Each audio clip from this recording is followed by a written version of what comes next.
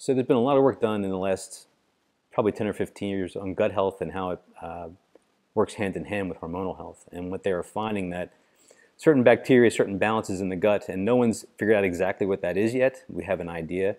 Will actually influence how your hormones are recycled in the body. So whether your testosterone is reabsorbed through the intestines, whether your estrogen is reabsorbed if you're a woman through the intestines, these are very real things. And we find that when the bacterial balance is out of whack, shall we say, in the intestines, that some of those levels can be affected because the bacteria aren't doing the job correctly. And what we don't realize is that there are more species of bacteria within our gut than you can possibly imagine. And that balance is what keeps us healthy. Our biggest organ system is our gut. So if that's out of balance and the bacteria system's out of balance, then everything else is going to fall to the wayside. And I think people are trying to figure out there's some magic bullet with that. There really isn't. What they're finding now is the biggest thing is how your diet corresponds with those bacteria.